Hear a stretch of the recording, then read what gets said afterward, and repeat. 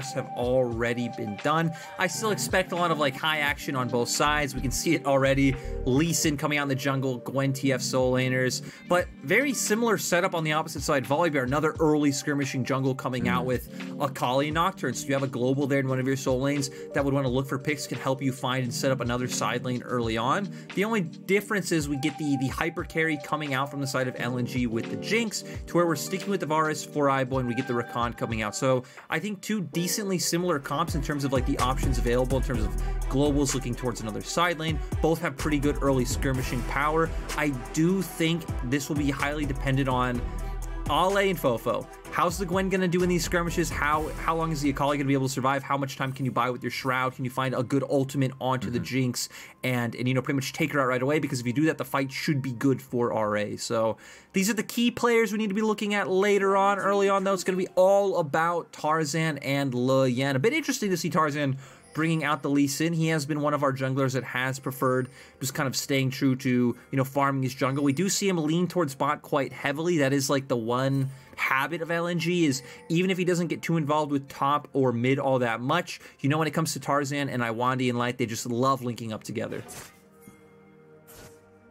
I feel like this Lee Sin jungle is becoming incredibly high priority in the LPL, but it's one of the weird ones where I don't think it's because everyone wants to run Lee Sin jungle. It's because they want to early pick Lee Sin in the draft, but then if you just immediately guarantee it's going into a solo lane, then you can get counter-picked, so it ends up being flexed into the jungle quite regularly. So interesting to see, not something we've seen a ton from LNG. I do feel like you make a good point, not only on just like the flex pick potential, but that opens up a larger kind of devolve in junglers to where, right, we've seen Xin Zhao grow a higher priority the more and more LPLs come. It feels like we've seen more Volibear in the past week than we did see in week 1 and week 2. So definitely a lot of teams leaning in towards early skirmishing and early prio coming out. I can't remember what teams it was the other day, but I remember it was just LeBlanc Volibear became like the most contested picks of the series. And if you can gain that early prio, if you can gain that early skirmishing power, you were the team that was likely to win. So it's kind of cool to see it go back into that, but still have things like the Rumbles and the Dianas be viable. So it does feel like we've evolved into having these different options in terms of play pattern and not just be lumped in like Spring, where it's like, well, Hecarim, Udyr every game, and if you don't have them, you just lose. The comparison in splits is just on a different level, isn't it? Well, we've got literally 2 viable junglers in Spring, and now coming into summer, it's just, you can go in any direction you want. It's so exciting to see. And in more recent patches that will be coming out over the next couple of weeks in LPL, things like the Hecarim can come back in because he got a bunch of buffs. I think it was 11-13 he got buffed. Obviously 11-14 is now live, I believe, on actual live service. So it does feel like it's going to be an exciting few weeks for LPL. As Tarzan going to start off on the bottom side here with that crab. It's going to be Leyan getting the top side crab. But I want to talk big picture compositions here for a second, Lyric, because I feel like things have flipped around from game number 1. This time around with this Twisted Fate mid with a Lee Sin and a Gwen in the top side, it feels like LNG can really put the pressure on in the early game. Yeah, it's really cool because LNG not only have ability to put up early pressure, especially from the fact that their global is mid as compared to top right. You have 2 options where you can look for it. You can more easily even just like invade bottom side jungle as compared to with Cube, who sure you can facilitate Leyan maybe looking for top side jungle or look for mid play, but that's about the extent of it. But for LNG, you've also kept the scaling elements. You have the Jinx there, you have a lot of peel coming out from the Thresh, and you also have Gwen, who's just going to be able to take over team fights later on. So I feel like LNG's comp has more options in terms of how it plays out, to where RA has a very similar comp in terms of the same early skirmishing power, the same global presence, but not as dynamic in terms of how many ways it can play out the map, and I'd say not as strong later on, though it definitely can take fights later on. It's just, can you burst Light out early? I'm going to give you 3 guesses, Lyric. See if you can guess where Tarzan is in the early game. That's right. It's the mid lane. It's the bot lane middle brush. Because this guy, he just loves sitting in those bot lane brushes. I swear he does it every single game. Yeah, I mean, when I looked at his jungle proximity, I thought it'd be really high towards Ale and Icon just because of the meta. But actually, I think Ale might have the lowest or second lowest procs to his jungle in the whole LPL. And for Tarzan, it's all about the bot lane, like we said. He's always going to be around this lane. guarantees them the reset that they're looking for. So the Berserker Greave's going to come out for light. They're going to get back to lane, shouldn't miss too much. But now it's going to be about Lwandy moving with Tarzan, hoping to pick up that topside scuttle while his top laner's getting pushed in. But Icon already gonna start to lean as well. Maybe just make sure everything's all right, because that one still hasn't spawned quite yet. So Tarzan gonna be moving up towards the top side here. First Drake is onto the map this time. No Kalista as Icon grabs himself a lantern. FoFo inside his shroud, and we'll just have to use the second proc of his... And Ollie's gone. Okay. Well, we had to play towards the top side that unfortunately we didn't get to witness. I believe... Oh, Leyan wasn't even 6th, though. So there was a tower to try and do that one as Icon flashes under the tower, but he doesn't get a kill. Oh, it's a disaster. The spell shield was too early from Cube, though. So didn't block the gold card. It means Icon will walk away. Yeah, and somehow, you know, it's kind of sad. We ended up missing all of the action, pretty much, right? Hung goes down in the end. It looked like FoFo and Hung were fine. They were both hovering around each other. Sure, FoFo doesn't have ultimate. We saw him blow that in the initial skirmish in mid lane when he had to ult away, but...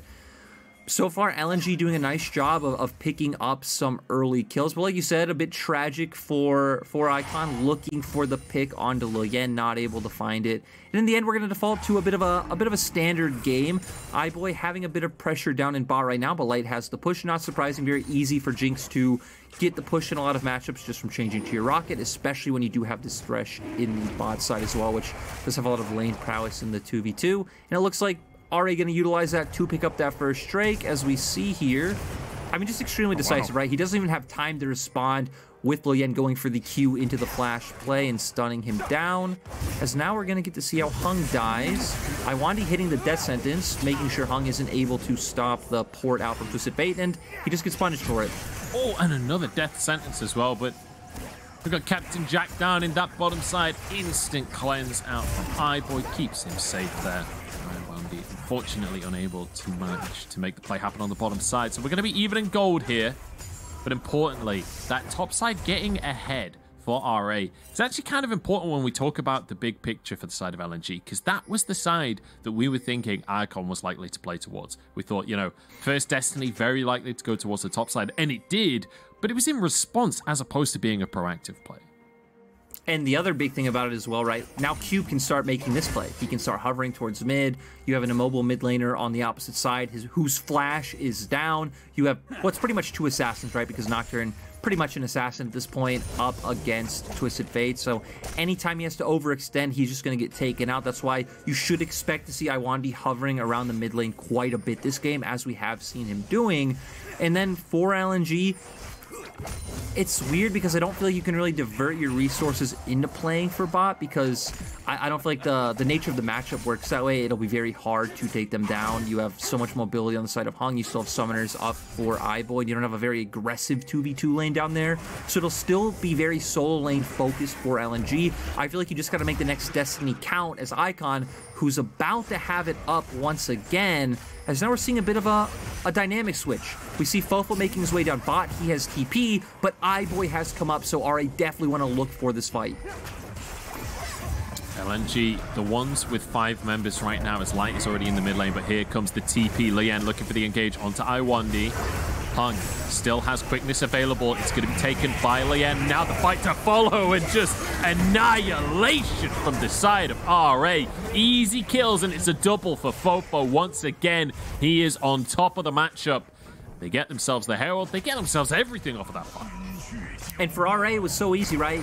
They bring in the TV from FoFo. I'm actually a bit confused why they even sent him towards spot in the first place. Wasn't even able to push the wave out at all. But point is, he shows up, and then they have a lot of ways of starting the fight, right? Leyan can jump in, Hung can go in, FoFo and Cube can both easily follow up. You look at the side of LNG, though, you don't really have a great way of actually starting off a fight.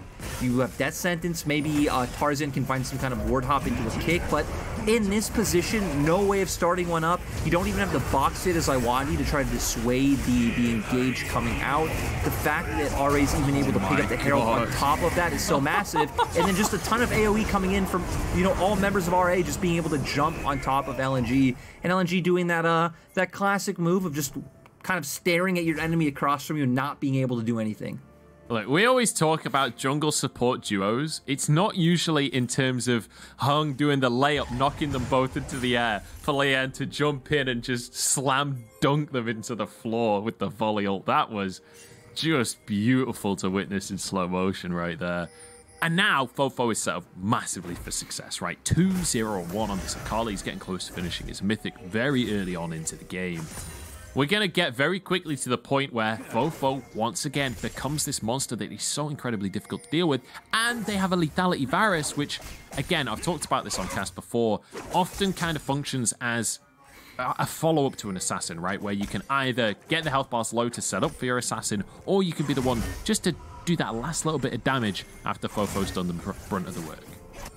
And now we're in a very different situation the last game with what you're talking about, in the sense that RA feel like they're much happier in terms of team fights at this point, especially with the lead that they've gained, because you look at LNG's composition, it needs to be on objective first. You don't have a great way of running into RA, and typically when you have a TF, you can be like, yeah, you don't need to be on objective first because you have the Destiny to come out, you can spot where the enemy is, you can try and find that angle with the rapid fire cannon, the gold card, the Zanyas, all is good, but you're going to be behind. RA are going to dictate the terms of the action. They're going to already be able to break down this tier 1 turret top, open up the map for Cube. They just have so many options right now to where for LNG, your only chance of finding any gold on the map is just finding picks with your Twisted Fate. But when he's consistently getting pushed in mid, you don't even have those opportunities. That's the problem, is FoFo just has massive kill threat onto Icon at this point. Like, he really can't go for the 1v1, so it does feel difficult for Icon to be able to influence the game here. Got a replay in the bottom corner, I'm not entirely sure. Oh, they went for a dive, but Light, managing to survive at least for the time being. But now look at his health bar underneath that tower as iBoy can just continue to layer those piercing arrows in. They don't want to let him go back to base. I'm not sure if they could see him, though. He will cancel the recall anyway. Yeah, also interestingly, as we move to taking a look at items, we actually have a Frostfire Gauntlet coming out for Leyan instead of the Divine Sunder. So maybe looking at his comp, realizing, hey, we're ahead, we're stronger in team fights, let's all in on this aspect. I'm just going to build to being a straight up frontliner. They don't even have too much damage later on if you think about it, because Twisted Fate's going to be all utility. Tarzan's going to fall off quite hard as well in terms of like damage numbers. It's going to be all up to Ale and Light. So I think I like this from RA, just keeping it safe, keeping it standard in terms of, hey, we build this way, we have a standard composition, we have one front line in the Volibear, we have our follow-up in Hung, and then we have all of our damage dealers in the back line. So RA, once again, going to be stacking up those Drakes, sitting on 2. We have an Ocean Soul, so that's definitely going to feel all right. I feel like Ocean Soul's fallen off a little bit ever since, I can't remember if it got nerfed, but I think especially the split with the ease of access to Grievous Wounds is something that definitely hurts it. You know, Oblivion Orb only being 800 gold is definitely massive. So, and Gwen's a great champion at applying Grievous Wounds as well. We've got to this weird point in the game's timeline where Ocean Soul a lot of the time feels less impactful than just Conqueror when it comes to just straight up healing. Like when you look at champions like Gwen that go for the maximum stacks, Conqueror, like Scissor Blast on multiple people, she like basically heals herself to full, which Ocean Soul, it's incremental healing. It doesn't feel like that's significant enough in a lot of these fights with how much burst damage is available on a lot of champions in the current meta. So definitely a weird spot in the game when it comes to healing, and it does feel like things like the Ocean Soul quite often not really enough anymore.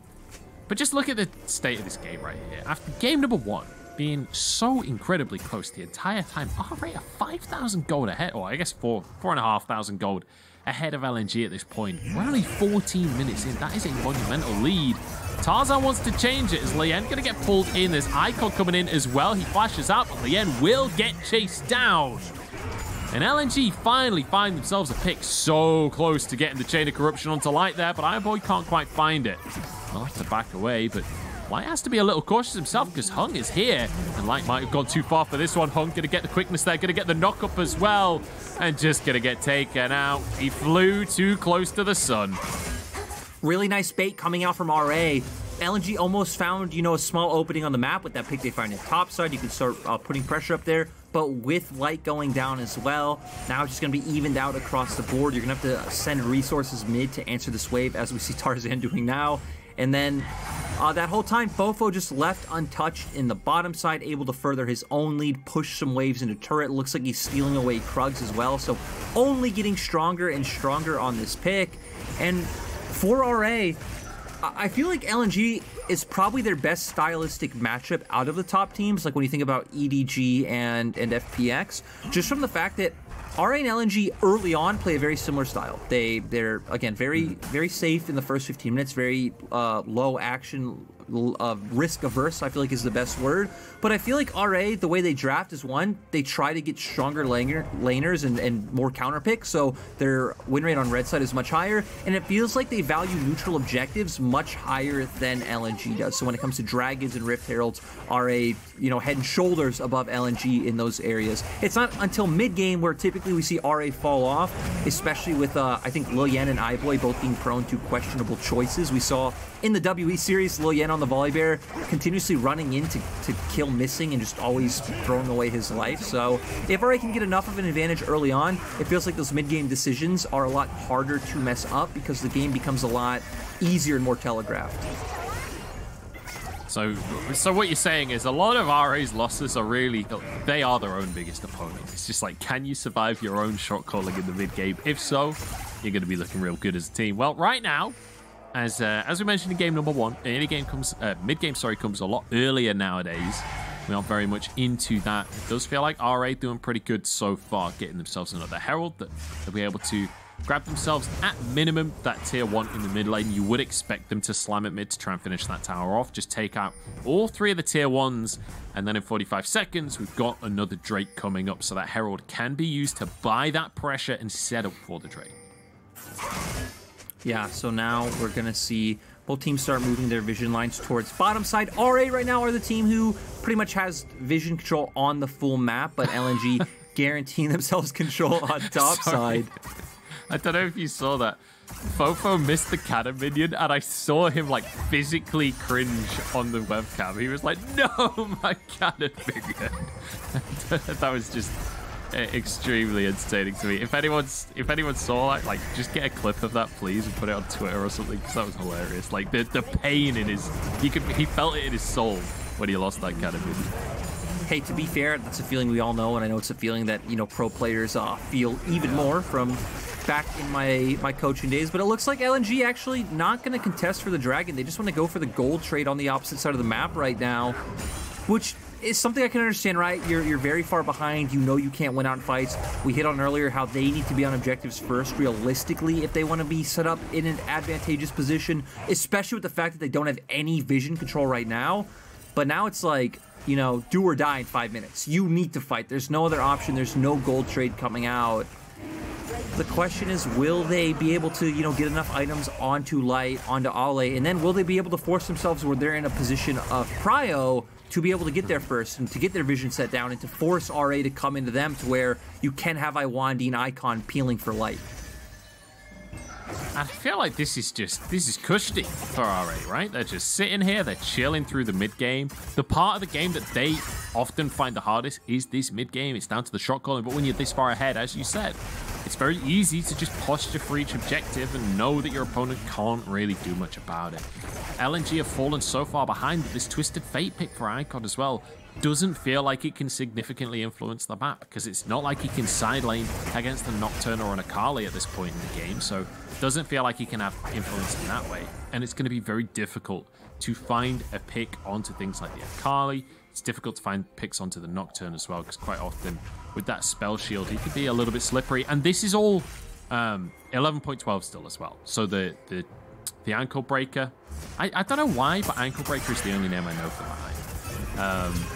The stride breaker, that's it. Still has the dash on it. Ale looking for the Q, but will spell shield away from the needles. He's going to be fine off in the side lane. And yeah, it just feels very, very difficult for the side of LNG to get any opportunities in this one. The gold lead is just increasing. It's now up to 5,000. And again, the Prowler's Claw as well, still pre-nerf. So iBoy having that dash towards minions if he wants to set up a play with the Chain of Corruption, but also having the better stats. Yeah, and you know, okay, we're gonna see an engage come. Okay, Hung is here. Yeah, Cube and Ale just starting off with a 1v1, but in comes the jungler, Leyan, or Hung, sorry, there to help things out. It's an easy pickup. And that's the beautiful thing about the Nocturne, right? You can catch people out so easily. And, you know, you already hit on it, but LNG just has no options at this point in terms of how their composition wants to play out against RA's comp with the lead. RA are also doing a phenomenal job at trying to choke them out with vision, and they're looking for another engage. Oof, Lwandy barely gets out of that one. Had to flash away. The Flame Chomper's coming out from Light to try and protect him as well. And yeah, look how many abilities Leyan is just soaking. He was just stood there in the middle of everyone's poke damage and just barely took any damage at all. Now contest over the red buff here. Looks like it should reset though, so neither team will be able to force that one. TP being channeled just to contest a red buff at this point, as Ale does not want to allow this to go for RA. But RA are like, all right, well, we'll just back away. Like, at best case, we got a red buff here, but instead, we just take a TP instead. Like, that's essentially like taking an objective for RA. And they're able to pop the Predator and go for it again. Oh my goodness, Lwandy's in trouble once more. Leyan may have gone too deep though. Tarzan kicks him back and finishes him off. That's the second time this game has been able to pull that one off. And now a follow-up engage as Icon goes in. There's only 4 members here for RA. The Shuriken goes in. FoFo looks to back away from this one. Good pick coming out from LNG in the end. No, Munchables, that was not a good pick from LNG. That was literally PTSD of RA's last series of Leyan being on Volibear, chasing Missing down. I even think Missing was on Thresh that game. And then just, you know, getting killed. That was the game, I think that was the Dr. Mundo game where WE didn't look like they knew what Dr. Mundo does. But yeah, these are the types of things that happen in RA games where everything's so good, right? They're like pushing in bot, they're pushing in mid, they're getting vision, they're contesting. We see Leyan here going a bit too far forward. Hung was already leaving. You could look at your minimap as well. FoFo was on his way out, goes for it, gets locked down by all the peel coming out, all the CC, because he's the only member there, and then he throws away a bit of tempo, a bit of an opportunity for RA to be able to capitalize. So we've seen a prime example of how RA gets leads, plays through those leads, but we've also seen the big downfall of RA and why they aren't able to always cleanly transition these leads into wins. And it's one of the reasons that so many viewers at home, so many analysts often doubt RA, right? Is that they do make these mistakes quite often. We do see things that just go a little bit awry. Players like Leyan, players like iBoy, kind of notorious for being a bit hit or miss, being inconsistent. But enough about their history, because right now in the present, we've got an Ocean Soul coming up in 30 seconds time. And LNG, they surely have to fight for this one. Yeah, but we need to keep our eyes on RA, right? Because it's all about the combo we saw earlier. Hung bringing them up, Leyan dunking them down. Oh, Leyan goes back in onto Lwandy once more. He's pulled in once more, but this time he's tanky enough. The piercing arrow barely misses, and in goes Cube to try and finish off the kill. Cancels his ult with his Stride Breaker, and now the rest of the team can just follow up. It is too easy for RA. They just have better items. They just have better champions. 10-3 on the scoreboard as RA just clean house and look to the Baron. Yeah, and we saw it, right? Leyan gets someone a bit low, Cube able to follow up with the paranoia, and then once all the members of RA get in there, there's just no way to answer as the side of LNG. You don't have any disengage options, and even when they were able to chunk out Leyan themselves, right? They don't actually have any real way of following up onto the fight, so RA are going to be able to take it. They're not only going to get the Baron, but Dragon's still up. This would be soul for them. Cube and FoFo both have TP to follow that one back up. As we do go into the replay, Lwandy trying to find a death sentence. Leyan deciding, hey, I'm going to go in. Looks like RA don't want to commit to this too early because FoFo is still following up on the play. The paranoia is going to come out, and sure, you have a Zhonya's to keep that one safe, but there it is. Jungle support synergy coming out strong. Both of you jump in. Buys time for FoFo to be able to follow up as well. Doesn't matter if iBoy's not close either. Has so much range with those Qs that RA just made it look so easy. No peel, no disengage available for LNG. iBoy is essentially like Xerath support at this point in the game. It doesn't really matter. As long as he gets a couple of Qs in, he'll be fairly useful. And we'll be able to get that long-range CC as well. LNG desperate to contest this one. This would be probably game if RA are able to get it. And immediately they jump onto the backline here. Lwandy barely surviving as the Drake will be taken. It's the silver lining for LNG here. Leyan getting chased out of this one, but Ale stunned up on the front line. He'll turn golden, keep himself safe. There's a knockup from Hung, though. The quickness still going. And Ale goes down. It was close, but not close enough. And Icon, once again, the last man standing. And once again, There's just not enough in these fights from LNG. At least they stopped the Soul. I mean, at least this time, right, they got on the Drake, so that's the big thing. So now they have an angle to where they're able to get their damage off onto the members of RA. You can try and throw a gold card on who's ever engaging, buy more space for Light to deal damage. Ale can put off a ton of AoE. I'm a bit surprised we saw RA devolve into 2 different fights, right? We saw Nocturne go one way to where Leyan has to go fight the members in the pit because you're trying to fight for that dragon contest. Maybe as RA, you just all in for the dragon and try and get that soul, and then maybe the fight's fine, but we did hit on earlier how, you know, Ocean Soul maybe not as valuable as it once was. As the engage is going to come out, as we see here, 2 different fights, right? Leyan and Hung on one side, FoFo and Cube on the other. And they are going to be able to get some good picks with Cube, the Thresh already taken out. Then the members of LNG have to flash and dash over the pit to where you're able to get more kills on the side of RA. But like you said, it didn't really seem like LNG's goal was necessarily taking the fight as much as it was stopping Soul. RA's goal is to take the fight, though, as they just jump straight onto the 3 members of LNG that are trying to push up the mid lane. It's a hook onto Leyan, but it does nothing. Hung rejoins his team once more, trying to protect Leyan from some of that damage. Surviving, though, from LNG, as they will be able to get out of that play. But now, with the Baron, with a lethality Varus as well, it's incredibly easy to just play out these long siege scenarios. iBoy can back away once again. He can wait for the next wave. He can just keep throwing these piercing arrows out. And it's incredibly difficult to survive on the side of LNG to be able to contest these sieges. But look where Cube has gone as well. Moves up to the top side of the map. They can pressure out, finish off that last tier 2. Even if they can't finish off an inhib here, they'll still be able to get at minimum a tier 2 turn. Yeah, and it looks like they should be able to threaten this. iBoy able to put off autos freely. Leyan FoFo hovering. Oh, so Tarzan? they should get this. I don't know if a fight will come out just yet because we still know Cube's finishing off top turret. So maybe you wait for that one. I think you should have the paranoia up, and then maybe you can look for a fight. And Cube is having an exceptional game for himself. Obviously, FoFo has been really unbelievable across this series. Hung as well on this Rakan, looking really good. There's the mid inhib taken.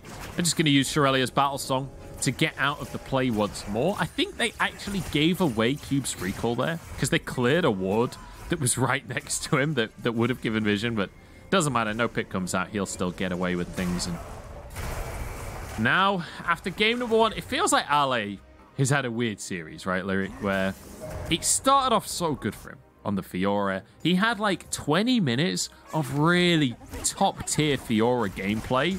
He has the one throw in the mid-game in game number 1, and since that moment, just fell off a cliff. I don't know if his mental broke. I don't know if it's just a matter of the matchup in game number 2 here, but the rest of game number 1 didn't look so hot, and now game number 2, obviously he was getting dived in the early game. There's only so much you can do, but he's having a really rough time.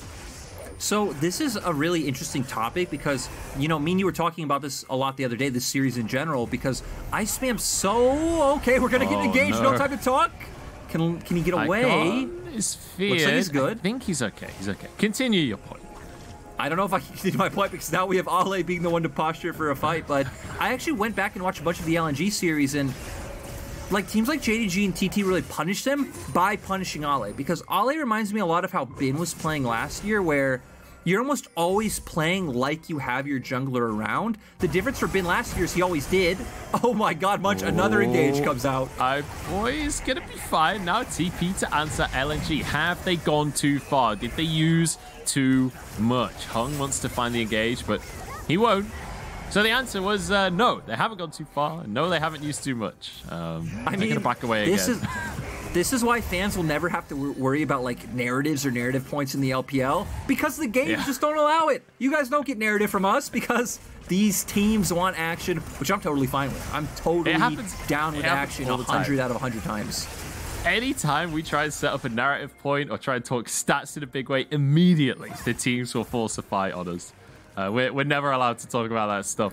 Here we go, 15 seconds. This will be Ocean Soul once again, and RA don't want to even flip it. They just want to fight for this one. LNG still going strong, as well, I say that. 2 members have gone down already. Icon surviving. He flashes out from Lwandy. But Ale left alone once again, 1-6-1. And that, I think, Lyric, might just be game. Oh, it definitely is. I mean, RA, this time around, very controlled game. I think even in game 1, right, we saw the pitfalls of the comp, but very controlled series coming out from RA. Munch, they might be the second best team in LPL right now. At least that's what the schedule says. Only losing to EDG. Yeah, okay, I'm going to let you have said that on the broadcast. I'm not going to be a part of that conversation. The Nexus is going to fall, though, as RA comfortably take themselves a 2-0 win over LNG. I don't think many people would have seen this coming today, but RA proved that they belong at the top of the table. Look, Munchables, let me add some context. Do I believe RA are the second best team in LPL right now? No, that's probably FPX. Actually, I do believe that's FPX, but right now, RA are tied with LNG, right? They're 6-1. I guess LNG 7-1. LNG 7-1. So 6-1. And your only loss is to EDG. So I'm just saying, according to the schedule, probably second best team. But we do have their matchup against FPX the week after next week. So week 6, RA versus FPX will be interesting. I think that will be quite a tough matchup for RA. But hey, if RA do that, it's at least going to be a repeat of last split, right? Where RA went on this like ridiculous regular season run. The question is, can you do that in playoffs? Because regular season and playoffs in LPL are two completely different beasts. And I feel like RA and LNG fall into that same tier of like teams that just don't, like they don't inspire a lot of confidence. Like until you see them do it right, it's when you'll believe it. When they do it, you'll believe they can do it. When thinking about RA and LNG, I'm very much a man of the scientific method. I gotta see it to believe it. That's not the scientific method, but it's sciencey, okay, guys? Look at the damage, though. iBoy getting himself a good game. It wasn't the FoFo show this time around. FoFo getting a lot of those killing blows in the fights, but it was iBoy. Because these fights were so long and drawn out, and there were so many opportunities for iBoy to just get poke out in the siege with the Baron around these objectives, it felt like iBoy was able to actually have a really, really good game for himself. And as I say that, FoFo is going to be our MVP, so just take everything I just said and forget I ever opened my mouth. Yeah, FoFo, I think, definitely having an exceptional game this time around. I mean, it just, this year, FoFo's had an exceptional year. In spring, he was a top 3 mid laner 100%. Right now, he's definitely a top 4 mid laner. I think you have him, Doinby, Knight, and Scout, you know, up there with him. I think the other 3 are definitely much flashier, but if you want a man who's gonna like put up like the same level of performance every single game, it is FoFo. Yeah, FoFo, he's been having an amazing split. I'm just sad for iBoy. I feel like iBoy deserved that one. We're gonna go into a quick break, and then we're gonna be back with yet another banger, because I don't think you boys and girls are going to believe this one. We've got FPX versus IG after the break, and, you know, IG, they've been having a rough split, but maybe that magic will come back just in time to face one of their greatest rivals. We'll have to wait.